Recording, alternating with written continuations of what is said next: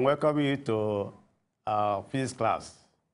I want to go into some with you for the next some minutes on physics particles.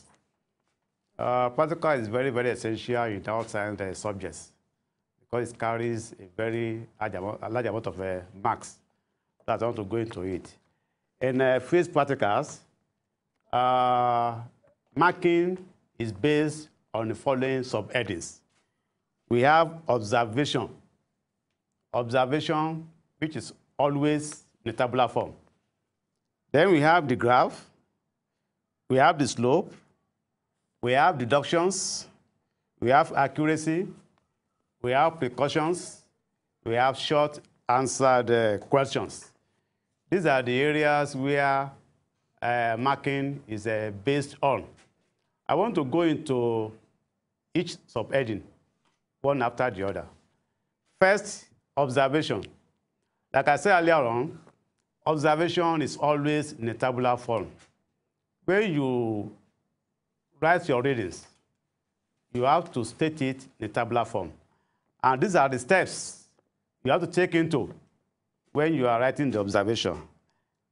Number one, you must not forget to write the units when you put the quantity. The units are very, very important. I mean the correct units. If you omit units or you write the wrong units, you'll be penalized for that. So units are very, very important. Then you have to be consistent with the way you record your figures. If you look at the table I have in front of me here, look at I, that's the angle of incidence. We are still going to look at the question. This is angle of incidence. Look at the number of decimal places. It is 1 throughout. That is what is meant by being consistent. Then another thing is you have to avoid what we call systematic error when you make your when you plot your graphs. It's always applicable to when candidates fail to put in the abbreviation, in standard form, and they fail to put it when they are making their summations in the practical work. Then again, we have disregard of instruction. In a place where a candidate is asked to plot a graph, like I have here, this is D minus E on the vertical axis, and I have I on the horizontal axis. If the candidate does otherwise, that is plotting I on the vertical axis and D minus E on the horizontal axis, such a candidate will be penalized for disregard of instruction. The next thing we look at is what we refer to as gross errors. This should also be avoided. Gross errors can be made. For example, what I have on the board here, you have to plot a graph of D minus E against I. And I have the values here. This is D minus E. This is I. If a candidate pulls exactly the way it is done without getting a scale, we have what we call gross errors. In such a case, the candidate will only be scored on axis. He has lost a lot of marks in recording. And in the slope too, it will not be given good mark because of what he did. And funnily enough, his graph will be a very straight one. Very straight graph, thinking that he has done wonders. It's after he sees the result that he knows that he has messed up in the exam. Then, when you read some values, maybe you are calculating, we have what we call direct measurement. We have what we call evaluated measurement. When you read directly using your instruments, you ensure that you record to 1 decimal place, at least. Then when you have some values which are obtained maybe by calculation, by dividing, or by multiplication, or the values you get directly from first tables, you ensure that those values are to 3 decimal places. Okay? It's very, very important. Those are the things that we have to take into when you look at observation. Now to graph. For graphs to be reasonable, you have to ensure that you have a good scale. That's the difference between mathematics and physics. In mathematics, you are given a scale to use. But in physics, you design your own scale. Okay? And your scale you use must be the one that will cover at least a very large portion of your graph page so that the examiner can see your paper easily when you are marking. Origin of the graph is very, very important if we have to determine the origin. As we have here, we are asked to start from the origin. If you have to start the origin, when you are determining your scale, you must put the origin into consideration. Then on the scales, some prime numbers and some multiples are not advisable to be used by any candidate. Prime numbers like 3, like 7, like 9, 11, 13, and so on and so forth. They are not expected by any candidate to be used when you are doing your practical work. So, still on graph, when you are plotting your graphs, look at what I put here. I put ASPL. A is for the axis. That's the axis. Are they well distinguished? Not putting y-axis or x-axis. No. What are the quantities that are to be there? Then look at the scale. Are the scales normal? What do we have on the y-axis? Is it scaled? If you look at it, this is a scale. Look at the x-axis too. It is to scale. Reasonable one. Okay? So you have to look at the scale, and from there, you get your points accurately on the point, not assuming or not forcing your points to be on a line you have considered. There are some odd lines there now. So when you are plotting your graph, you ensure that you don't force the odd points to be on the line. Then we have the line of best fit. That is what is very important there. Line of best fit, if you look at the graph I've drawn here, I have line of best fit. It is not all the points that I have here that are on this straight line. There are some odd lines. There are some odd points that are not on that line. So to get line of best fit, you have to look at the best line. How do you get the best line?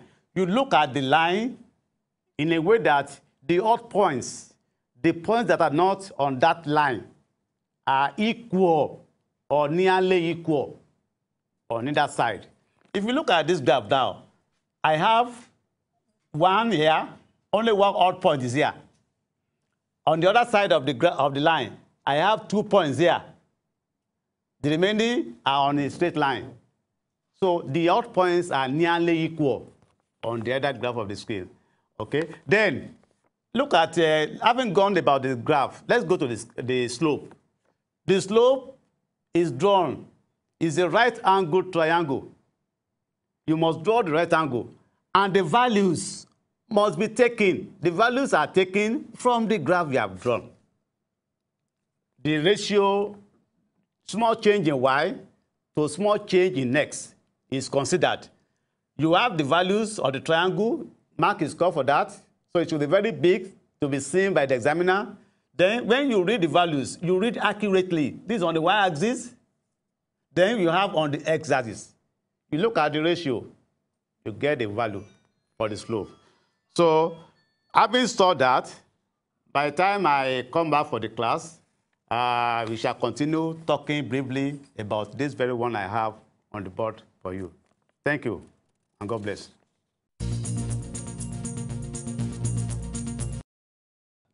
Welcome back to physics class. As I was explaining to you earlier on about what I have on the graph, this question is from Waec, 1988, question number 2. It's Waec question 1988, question number 2. Is on optics. I performed the experiment. These are the readings that I got after performing the experiment. You are asked to plot, it's on prism.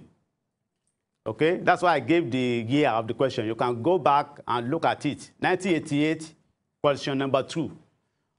You have the prism, triangular prism. You are given the angle of incidence. To get that one, you must first of all get the normal. And the normal is always perpendicular to that surface. It is always at right angles. Having gotten the normal, then you can get the angle of incidence. These are the values for the angle of incidence. For every angle of incidence, you have the angle of deviation. That is your D. When the angle of incidence was 45 degrees, I got 39.9. Look at the consistency in the recording of the values. Then the angle of emergent, you have it here. Then from the question, you have to find D minus E. We have it here. So what I'm saying is that when you see something like this, all the quantities that are available that you are asked to get must be on the table. And you must put the right units on them when you are plotting. And you are consistent with the way you write down the number of decimal places. All these ones, they are values I measured directly, so they are to one decimal place. They are to one decimal place. This one is just simple subtraction. Assuming it were division or multiplication, it will be recorded to 3 decimal places. But because for the purpose of the class, I picked this one so that I'll be able to explain better to students. So having gotten the graph, the table, from there I went to plotting the graph. You are asked to plot a graph of D minus E on the vertical axis and I on the horizontal axis. I did not disregard the instruction. So D minus E on the vertical axis, I on the horizontal axis. Then I look at the cost when when D minus E was minus 11.4. What is the value of I? That's what we have here. And before I can get that, the first thing I do is to get a good scale. It is the scale that will make your work to be attractive to the examiner to see. It is the scale you have drawn that will show, it's like sending you out to see whether what you have done in the lab is reasonable or is not reasonable. So having gotten the scale, I got the scale based on the questions I was asked to do, because I was asked to find the intercept. And if I've not chosen the right scale, it is possible that the scale I pick may not accommodate the intercepts. We are asked to find intercepts on both the X and Y axis. So that is why this scale is this. So when having gotten the scale, you now try to plot accurately on the point. I've done about the axis. I'm through with the scale. Plotting has to be very accurate on that same point. Then after the plotting, I have the line of best fit, which is what I've done here. Then after this one now, the next thing is to talk about precautions. Precautions are what you put in place for you to get good results. And whatever you want to write down should not be among what the examiner asked you to do. Okay? For this one now, you can pick precautions. And when you write it, you put it in reported speech. For example, this one, I ensure that I had neat traces. It must be shown on your paper. Is your paper dirty? Some people, they clean and clean and clean. Is it dirty? Is it clean? Okay, I ensure that I had neat traces. That is one. Then I ensure that the optical pins were well spaced. You ensure that the pins are well spaced. Okay, on this note, the other thing we have is short answer, which will be based on the particle you have performed. On this note, I think I'll be able to put you through and to remind you of what your teacher must have taught you in the class. To round it up, I'm aware that thank you and God bless.